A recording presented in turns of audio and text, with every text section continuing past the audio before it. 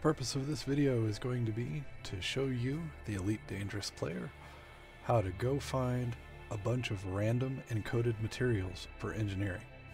First thing is obviously we're going to go into the game. In this case, since you're going to be farming, you're going to be logging out and logging back in multiple times. Just use solo play. The idea behind this video is actually taken from one from Down to Earth Astronomy from a couple of years ago. That video, it requires you to wait for the ship that you want to scan to be in an Anarchy system unless you want to deal with the authorities every single time. And this video is actually going to show you how to skip that. So if you're not familiar with the process already and you don't want to watch my entire video, you can go watch Down to Earth Astronomy's video. It's linked here. If you are familiar with it, then I'm going to actually just show you real quick what you need to do to add to it towards the end.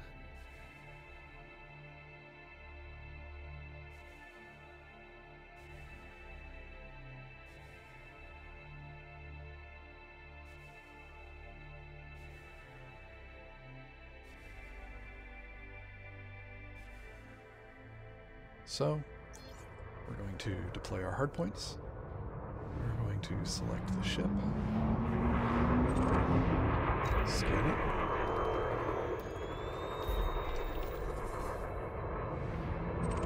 hackable data transmitter. Again, if you can't find it, it's there in your contacts. Scan it after you're at 350 or less.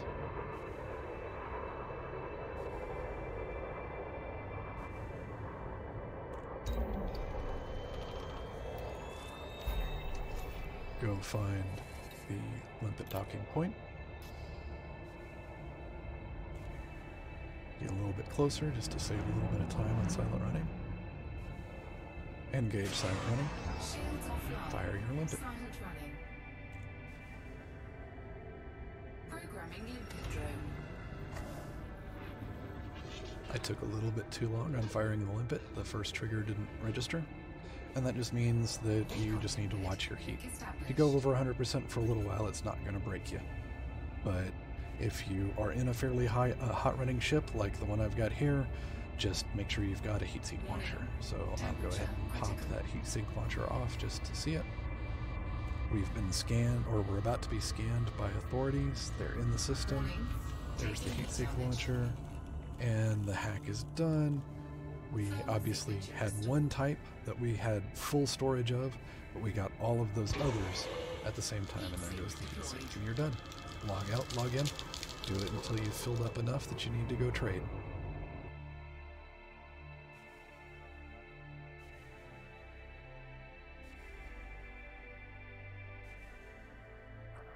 Now, if you're not familiar with the process, the whole process is documented through the rest of this video.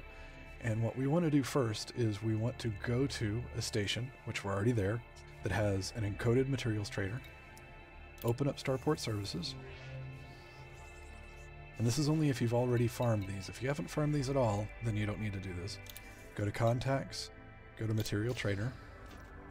And for a brief introduction of what material trading does, it allows you to trade, say, some of these and exceptional scrambled emissions data for some of these or any of the others.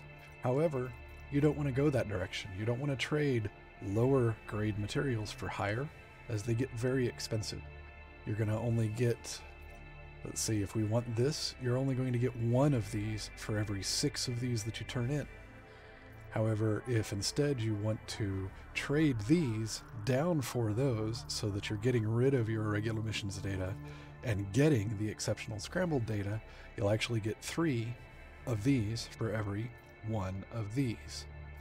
What that means is grade 5 materials get pretty expensive, because if you're going to trade for these, even across the same grade, the best you can do is giving 6 of these for 1 of these.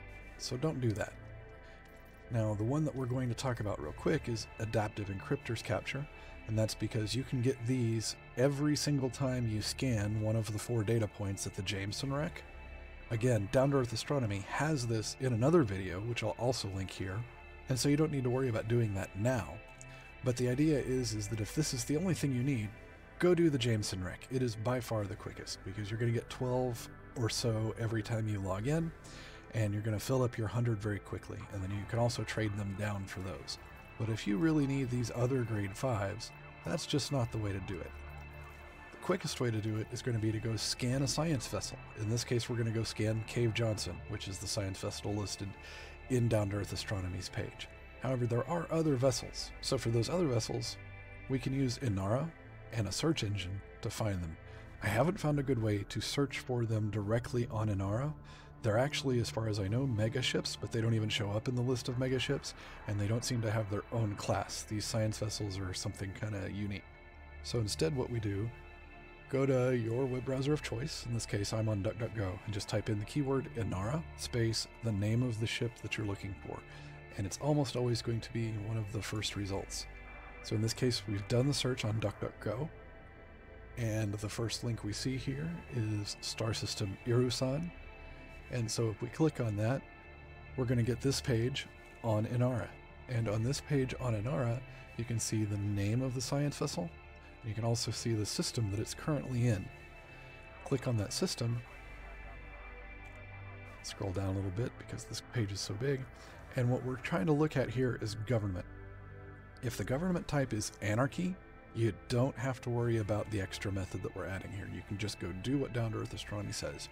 However, if it's anything but Anarchy, then every time you scan or hack the vessel, you are going to get intercepted by system authorities and you get to run away and all that good stuff. And it makes the farming take a lot longer.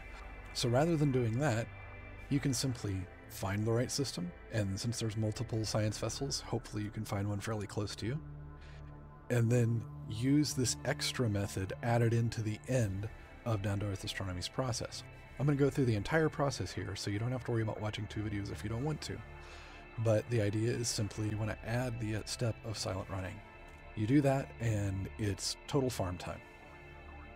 So back to the material trader.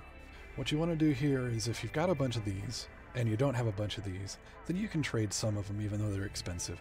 So let's say we want to fill up our anomalous FSD telemetry a little bit more, and we've got a bunch of these unusual encrypted files. We're going to go ahead and trade, and you'll see I have to give 36 to get 1, so it's really not that valuable, but I'll go ahead and give 108 and get 3. Brings my anomalous FSD telemetry up to 144. Okay, at least I've got some space to hold more of these, because you're going to get a bunch of random ones. These are not the grades we're really focused on.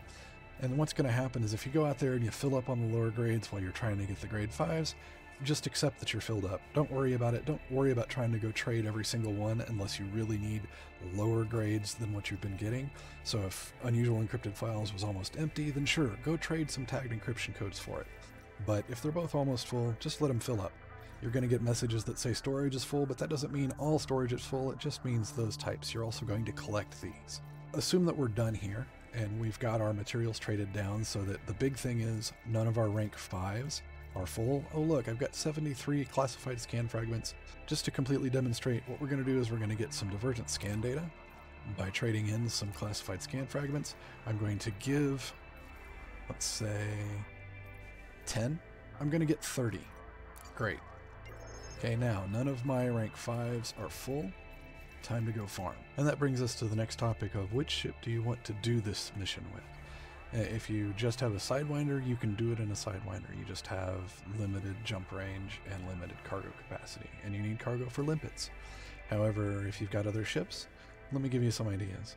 So, since we're using silent running, and we're using limpets that have variable amount of hacking time depending on the size of the controller, then an Anaconda is great. Anacondas run cold, and they can run the largest size of the limpet controller. If you don't have an Anaconda, Dolphins run very cold. If you don't have those, Crates, either the Phantom or the Mark II, both run very cold. All three of those will have plenty of storage for you to run this mission on. In this case, I'm actually using a Diamondback Explorer, and it doesn't have good heat. But to give you an idea of how you know whether your ship has good heat, here I'm going to click on the Anaconda right here. And on Coriolis.io, once you've clicked on the individual ship, way up here you can see resting heat. And resting heat, the higher the percentage, the better your heat capabilities are. So most ships are going to be in the 30 to 40 range. Anaconda, Dolphin, and Crates all run closer to 60. And also with engineering, you also can be running cooler if you, for instance, have clean drives. Not going to worry about all that. You don't need it. I'm running a Diamondback with actually an overcharged power plant. It's not a good heat condition. It's got a size 1 Limpet controller, and that's it. But you can look at that for any of the other ships. So for instance, there's the Dolphin, heat's 56. Here's the Crate, and the heat's almost 60 again. And then here's my Diamondback Explorer right now, and its heat's all the way down to almost 40%. So not great, but that's okay. You've got time, you've got heatsink launchers if you need them, whatever. And that gets us to talking about what you need to do for outfitting. So for outfitting, at a minimum, you want to have a Recon Limpet controller. A size 1 takes 22 seconds to hack. That's the slowest. Size 3 is 17 seconds, and the biggest one, which I think is a size 7, is like 10 seconds. And so it's just almost an instant hack. You don't have to worry about overheating. And then you need a cargo rack. In this case, I have a couple. This gives me 32 limpets worth of storage. You're going to use 1 limpet every single hack. So that's 32 runs. That's more than enough. You're going to be trading in by then. All good. If you're on Sidewinder, you're probably going to be limited to like 2 or 3 limpets, and you'll have to synthesize every time. It's going to take forever, but you can do it. If you don't have those, then obviously use your starport services. See if the starport that you're at right now has those. And if it doesn't, then you're going to use Inara again. For Inara, for finding outfitting, you just go to outfitting, you come down here. If you're using something like ED Discovery and it's hooked into EDSM, then it will automatically know where you're at. So we're currently in San Juan, and then you just type in the name of the thing you want. So you want a Recon Limpet controller, and let's say you've got a size 5 hardpoint open for it. So search, and it comes down here, and it tells you the next closest place, which is, in this case, Phillips Laboratory, and it has a large pad. Perfect. If you're right there, go ahead and get it. And then the other thing you need, you can do the same thing with it, is cargo. If the station you're at doesn't have the right size cargo, then go find somebody who does. Once you've done all that, you're pretty much done with Inara for this session. We have 2 cargo racks, another cargo rack, and your Recon Limpet controller. The Recon Limpet controller, and at least 1 cargo rack, and you're set. We know the name of the system that we want to go to, in this case, is Eurosan, and that will change for Cave Johnson. It jumps every 3 weeks. So, you can, if you want, track what materials you've got so that you know what you need by looking over here in the right-hand panel under Materials, under Inventory. But that's kind of a pain, and it's not sorted by encoded types, so you have to look through all of them. What I recommend you do is run ED Discovery. And here you can see I've pulled up ED Discovery. It's an overlay on the video. It's just another app you can run on the side window, or if you've only got 1 monitor, you can put it up on your screen looking like this. You can also use a program called ED Engineer, but ED Discovery kind of does a whole lot of other things, and it's very useful to have. And if you look there, this is under the Material Trader tab. And this has all of those same materials we just saw at the trader, and we can keep an eye on how many we've got. So as we're collecting, this will go up.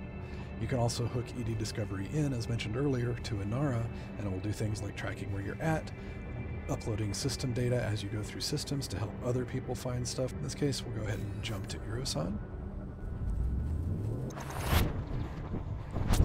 And find the ship that we're going for. In this case, it's the Cave Johnson. There it is.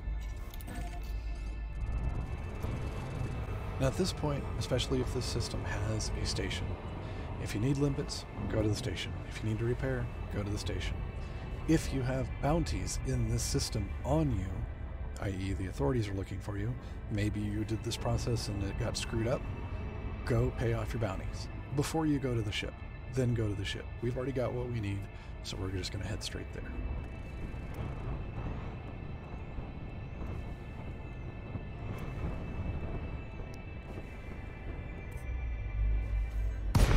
And here we are. So first thing to do, pull out your hard points. Use those to scan. If you can't scan something like this and you wonder why, it's usually the hard points. Got it targeted, so we're going to do a data link scan on the main ship.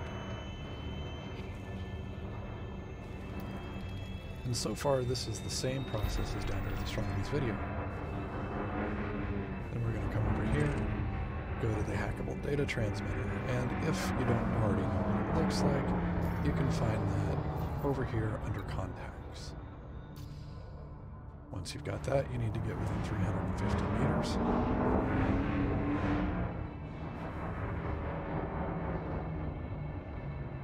And now we can scan it. So scan the hackable data transmitter. Again, you don't need silent running yet. You're about to. So in your contacts, under target, find the subtarget for the Limpet docking point Recon. Now we've got it targeted. And we're going to go over, get close to it. You don't actually have to do that. The Limpet will transfer its way over. Now, this is the point at which it's different from the Down to Earth Astronomy video, and this is what makes it work when you're not in an Anarchy system. Immediately engage silent running, and if you don't know how, you can do it from ship, silent running, you can switch it there. I have it bound to a hotkey, so silent running on, and you'll notice I have my Recon Limpet controller bound to my firing as well. So silent running on, fire that Recon Limpet, there it goes, and you need to stay in silent running for as long as the Limpet is hacking, until you see materials appear. And remember, you've got your EDD overlay over here, and you can see, now it's called the system authority, so they got 10 seconds till they show up. You've got more than 10 seconds left on the hack, so you're leaving your silent running on.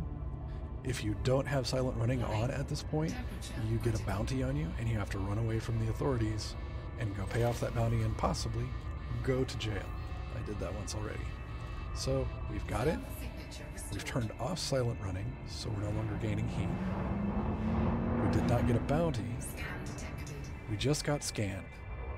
And they don't care about us. Done. Silent running was the trick right there.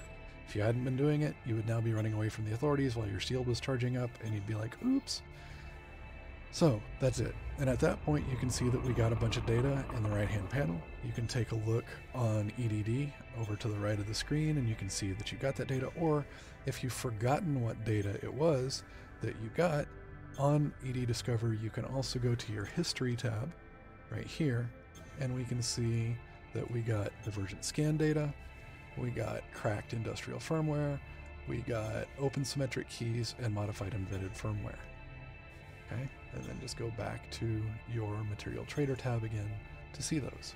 And so it looks like we got one of our rate 5, and the rest were lower, but that's fine. You're filling it all up. And then as you fill up your grade 5s, you don't need nearly as many of them, so you can go trade some of those down. We'll repeat the process one more time just in case you want a refresher, but that's pretty much it right there. So we want to do it again. Exit to the main menu.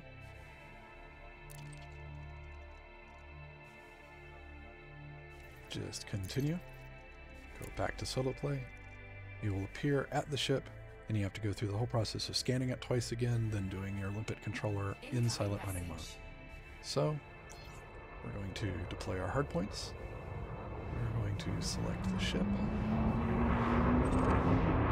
scan it,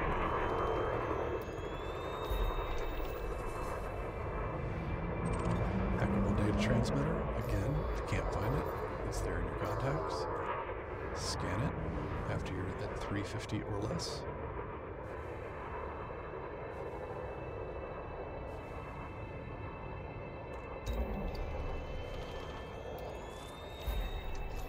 Go find the Limpet docking point. Get a little bit closer just to save a little bit of time on silent running. Engage silent running. Fire your Limpet. Silent running. Programming Limpet drone. I took a little bit too long on firing the Limpet. The first trigger didn't register. And that just means that you just need to watch your heat. If you go over 100% for a little while, it's not going to break you. But if you are in a fairly high hot running ship like the one I've got here, just make sure you've got a heatsink launcher. So I'll go ahead and pop that heatsink launcher off just to see it. We've been scanned, or we're about to be scanned by authorities. They're in the system. There's the heatsink launcher, and the hack is done.